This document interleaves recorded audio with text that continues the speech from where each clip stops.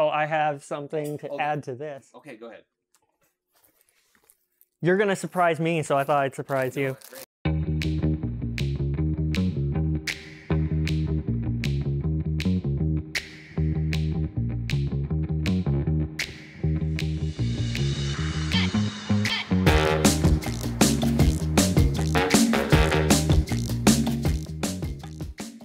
I'm Vivian Edwards. I'm an assistant research scientist, and I work on carbon products, particularly coal to carbon products and critical minerals. My research is currently focused on conversion of coal to graphite and carbon fiber, and that research involves turning coal into a liquid through coal liquefaction and then processing that coal liquid into a coal tar pitch or a coal pitch, and that coal pitch is then heat treated into the precursors for either carbon fiber or into a graphite that can be used in batteries. We don't really think about coal in terms of products other than burning it, but graphite is a huge component of lithium-ion batteries. So everyone is carrying some graphite on them, whether they know it or not, in their phone. And Kentucky as a whole is moving towards being one of the largest vehicle battery manufacturers in the country. And so using our resources to create these electric vehicles is a sustainable goal for our natural resources in this state compared to, say, burning that. So in Kentucky, we have the Eastern Kentucky coal field and the Western Kentucky coal field, and we are sitting on the Cincinnati Arch in between, which is made out of limestone. That's where all of our caves are.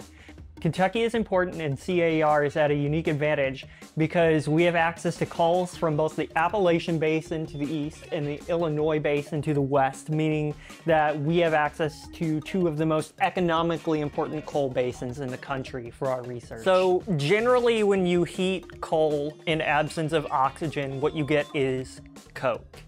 Now, with coal liquefaction, we have something present like hydrogen gas or a hydrogen donor solvent that is stabilizing that intermediate phase so that the coal does not become a coke. That's fundamentally what coal liquefaction is about. This is a more stable, more environmentally friendly application for the technology. Coal is formed from plants. In our case, it's formed from Carboniferous era plants. He's actually more related to today's pine trees. Anyway, his time is up and he falls over into the water. Now, because he's under this water, the oxygen and microbes can't really reach him to break him down. And as time goes on, he gets buried under layers of soil under that water. Now, over the course of 300 to 350 million years, with a lot of heat, metamorphism, like a metamorphic rock, happens to him, and that starts the coalification process, turning him into coal. So now, after millions of years, we have this nice lump of coal here. Now, coal is very complex. It's mostly made of carbon, oxygen, nitrogen, sulfur, and hydrogen, and the structure itself can get quite wild, as you can see here. This is just one example of what a piece of coal might look like. Now, in our case, I have our coal lumps here, and they're bound by this carbon-carbon bond. As we heat up to about 400 degrees C, we're going to get carbon-free radicals breaking that bond up. Now, these free radicals, you might have heard of them in the case of antioxidants at your grocery store, claiming to deal with free radicals in the body. Now, you want to deal with them because they're very reactive, maybe milliseconds in terms of their life. Now, if we just let this go, what'll happen is we'll get coke, which is a foamy black rock that we can use to make steel. But if we give a source of hydrogen radicals, our superhero here, those hydrogen radicals will stabilize our carbon radicals, and we get a liquid that we can then filter out the chunks from and use in our process. After I have made the coal liquid and gotten it out of the reactor, it will be filtered, And after it's filtered, sometimes it will come back to me and I will do a vacuum distillation. Then after the vacuum distillation, it will move on to a heat treatment step where we heat it up to about 400 degrees C for hours. If we're lucky, that resulting solid will be useful for spinning carbon fibers. Or if it's not, we take it over and we use it to make graphite at 2700 degrees Celsius. From there, we will use it to make batteries and test those pseudo batteries. My name is David Eaton. I am trained as an organic chemist. I have a lot of industrial experience, and I work as a research program manager for the center. So I was friends with Dave's son, and when I was working on my final paper for my undergraduate degree after going back to school, I found out that his father was a chemist, and so I asked him to look at my final paper. And it just so happened to be in an area that we're intimately familiar with, so I was happy to look at it. And after I looked at it, I realized it was as good as anything I had assigned as a task for, say, a graduate student or an advanced undergraduate. So I knew that this person was on the ball and careful. And we started to discuss chemistry and the kind of research that was going on here, and it really piqued my interest. And I had been discussing having an assistant for years, basically since I got here.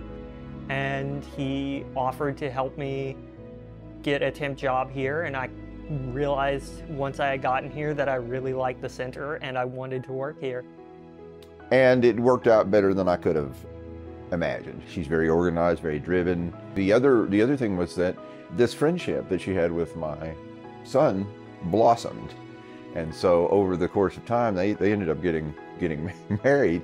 And so according to nepotism rules, she can no longer be my direct employee. And anybody can tell you that my career has taken a steadily downturn. No, not really.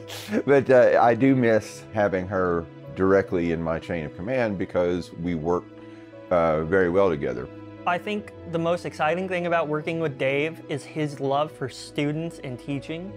The wonder showing them the stuff that we do here. You know, as a scientist, sometimes things that are amazing can seem mundane. Something interesting like liquid nitrogen or dry ice to get people excited about science and excited about the world.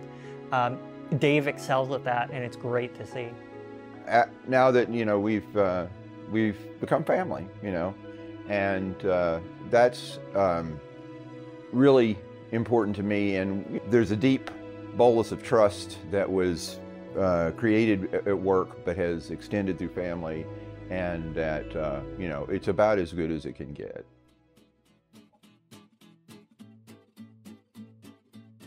You know, working at CAER really made me think about what kind of research do I want to do.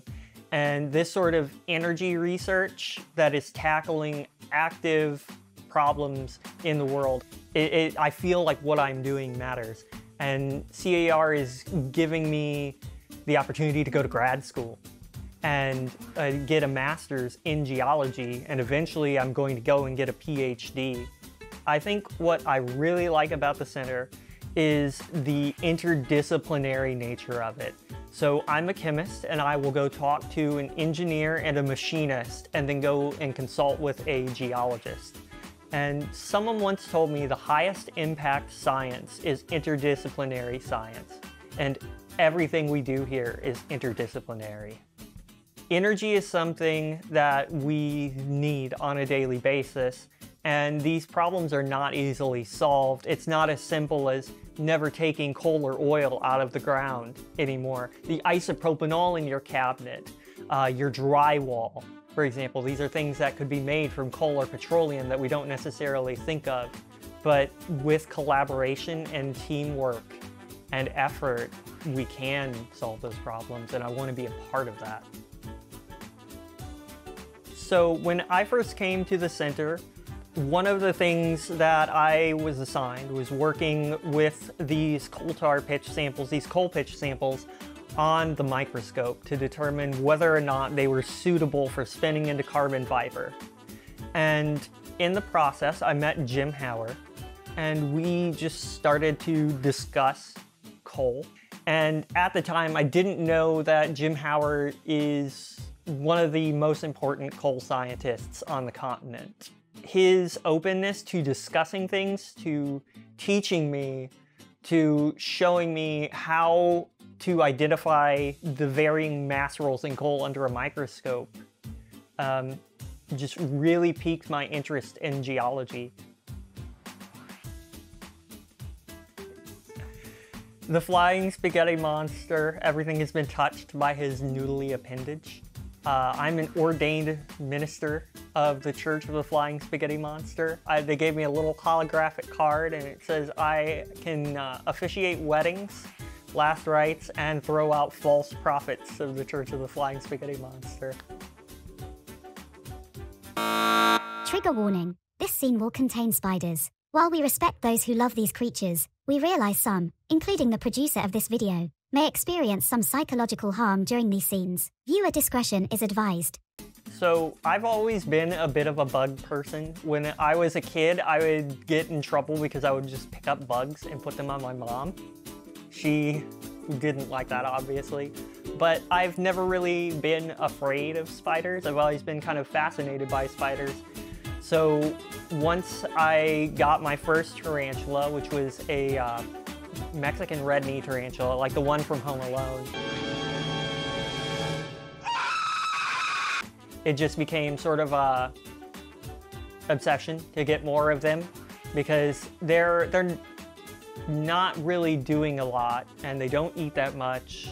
So managing 11 of them is not too difficult. The one we're gonna meet today, Banana, is a Grammostola pulchripes, also known as a Chaco golden knee tarantula, and she is a baby. She's probably about 4 years old. It will probably be about another 4 years before she's fully grown. At that point, she'll probably be about the size of my hand. She's a very docile tarantula. She is not a good eater, doesn't eat that often. And she just got into a new enclosure. She just grew a little bit and got moved up to a bigger enclosure. I really like theme parks. I think my favorite theme park was Cedar Point, riding the Top Thrill Dragster and the Millennium Force. We're planning a trip to Dollywood next year, and I'm really excited to ride the Bear Mountain roller coaster. You're gonna surprise me, so I thought I'd surprise you. What? Are we gonna do this? You try to catch me off guard, so I'll catch you. I love it. Yep. Okay. All right, here we go. I think I'd have to go with Wolverine because regeneration just seems like the coolest superpower to me. My favorite meme is probably the Mr. Krabs confused meme where he's getting surrounded by people who are upset with the pretty patties. I would be a bread maker. You know, bread making is pretty precise. You gotta get the ingredients just right or the bread won't rise or work. So I think that sort of fits.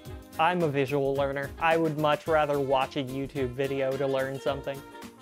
I mean, Socrates being the smartest guy in Athens didn't really work out for him, so I think I'd be the richest. I'd rather see a play. I really like Hamlet and Macbeth and Shakespearean tragedy. History museum, I want to see some old artifacts. On the count of 3, say the first word that comes in your head. 1, 2, 3. Pilk. Okay, what is pilk? Pepsi and milk.